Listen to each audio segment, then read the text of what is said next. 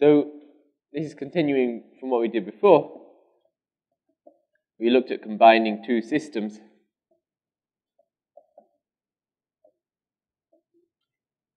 So we considered I have two systems, 1 and 2, which have certain numbers of microstates depending upon their internal energies, and we allow them to exchange energy with each other, but we thermally isolate them from the outside.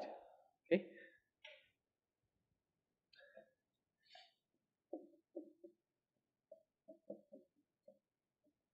And the last condition we derived last time was that the most probable value of u1, we had that d by du1 of the log of w1 is equal to d by du2 of the log of w2.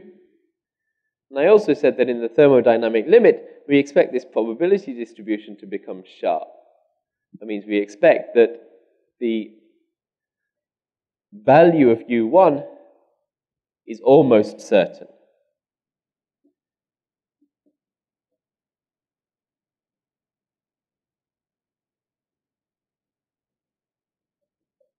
So in the thermodynamic limit, we expect that the probability distribution will become sharp, so there will just be a single value probability, a single value of energy, somewhere here, which has a high probability. And therefore, if we join these two systems together, the equilibrium value of energy in the first system will almost certainly be this, because the probability distribution is sharp.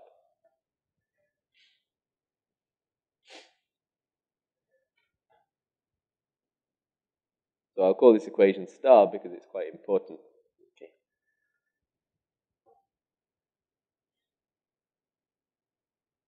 Now I mentioned just briefly at the end of last time that if you imagine you join these two systems together and you allow them to exchange energy, what should happen is that they should reach the same temperature. So there should be a relationship between star and the temperatures of the systems. In other words, star should be equivalent to the statement that T1 equals T2. So that was the last thing I said last time. So we expect this statement star to be equivalent to the statement that the temperatures of the systems are equal.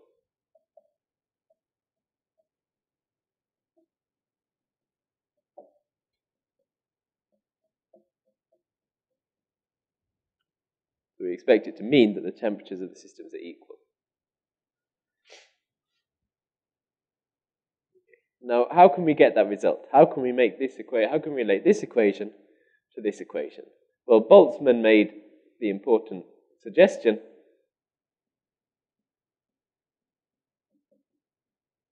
he suggested that we should associate this log of W with the entropy of the system.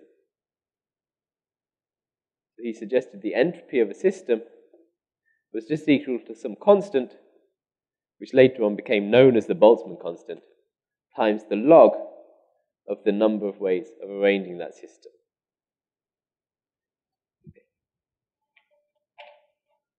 So this is a very important equation. Let's put a box around it. This is actually the equation that Boltzmann has on his gravestone if you visit his gravestone, because it's his major contribution to physics. Okay.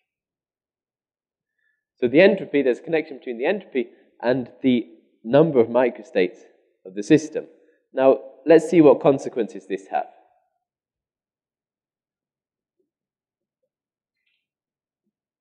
When we defined entropy, we did it in the following way. We said if you change entropy a little bit, a small change in entropy is equal to the amount of heat transferred in or out of the system divided by the temperature of the system. That was the definition we gave for calculating the change in entropy. Okay. You also have the first law of thermodynamics,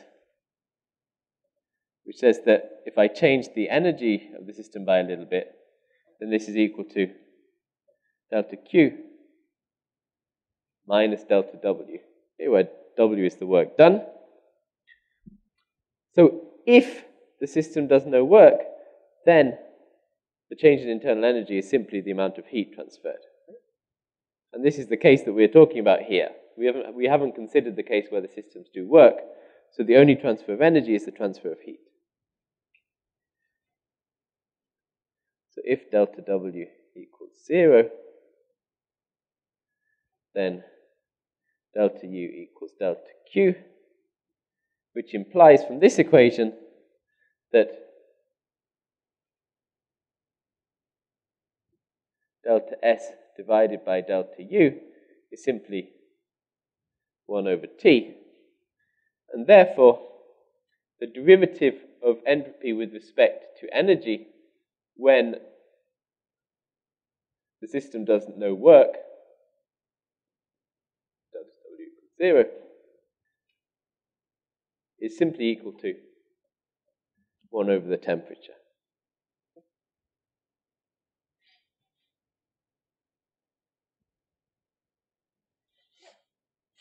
So this condition that the system is doing no work is important, and for example in a gas, we've seen that the change in work is equal to the pressure times the change in volume.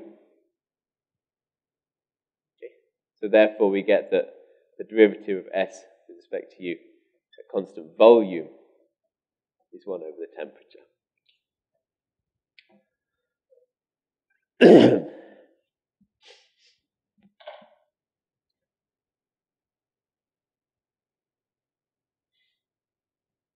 Okay, so we've got this equation, and Boltzmann says that we can identify entropy with the log of W.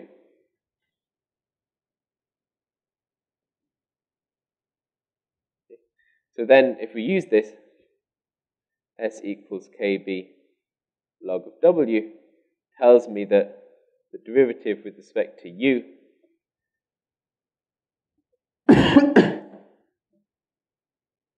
when there's no change in work of KB log W should be equal to 1 over T. In other words, d by du of log W is 1 over kBt. And then you see that this is exactly what the equation star is, right? In the equation star, what we have is the derivative with respect to energy of the log of the number of microstates. So that's here, and that's also there. So then we get the result we wanted.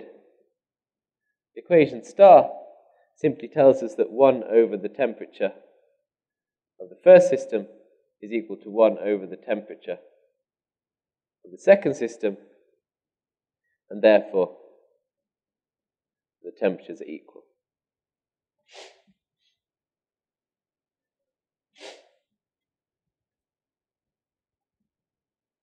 So this is the result we wanted to prove. What we've shown is that when the most probable value of energy when I join two systems together is given by this equation, and in the thermodynamic limit we expect this to come sharp, so this is the only likely value of energy. And what we've shown is that if we use Boltzmann's definition of entropy like this, then that condition implies that the temperatures of the two systems will be equal.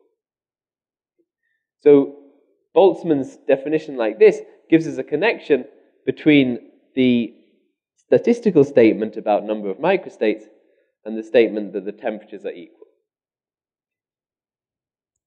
So if I just summarize that in words,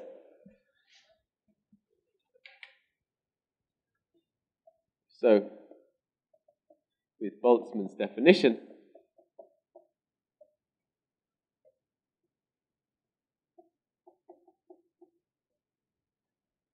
of the entropy S, what we've seen is that the fundamental postulate, when you join two systems together, implies that the systems are at thermal equilibrium.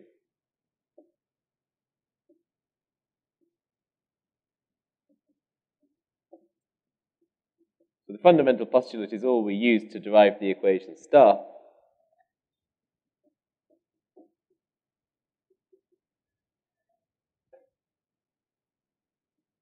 So this implies that the systems are in thermal equilibrium.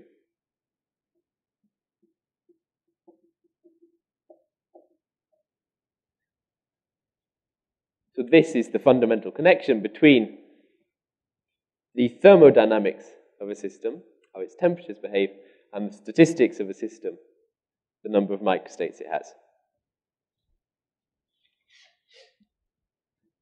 Okay, and critical in deriving this was Boltzmann's definition of entropy.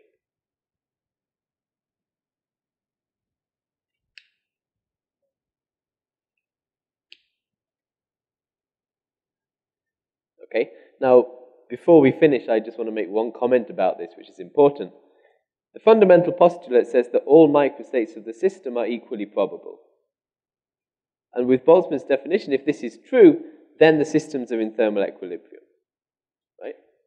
But we know from our experience that thermal equilibrium does not happen instantaneously. Right? For example, if I take a hot cup of coffee in a cold room, so originally this is, say, at 80 degrees and the room is at 20 degrees, it takes some time for the temperatures to become equal. Right? It will take, 10 minutes or so for the coffee to become cold. This means that the fundamental postulate is not always true. Okay? It takes time for this to become true. Originally, the system is out of thermal equilibrium. That implies, working backwards, if the system is out of equilibrium, is out of thermal equilibrium, then the fundamental postulate is false. Okay? In other words, the probability of microstates is not all the same. So this fundamental postulate, then, is only true if you wait long enough. Right? If you wait long enough, then the temperatures become equal and this becomes true. Okay? But it's not instantaneous. So this fundamental postulate is only true if you wait long enough.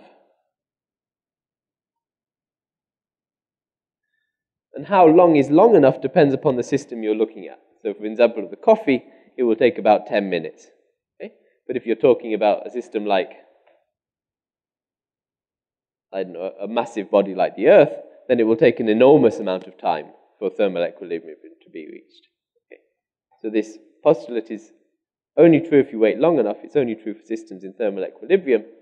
And that means that what we study in this course, where we assume that this is true, is known as equilibrium statistical physics, or equilibrium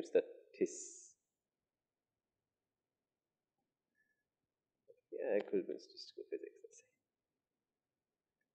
In other words, by assuming this postulate is true, we've assumed that the system has had enough time to thermally equilibrate. Okay. There is also a very large body of physics on non-equilibrium statistical physics, so how do systems behave when they're not in equilibrium? But that's, although it's very interesting, we won't talk about that in this course.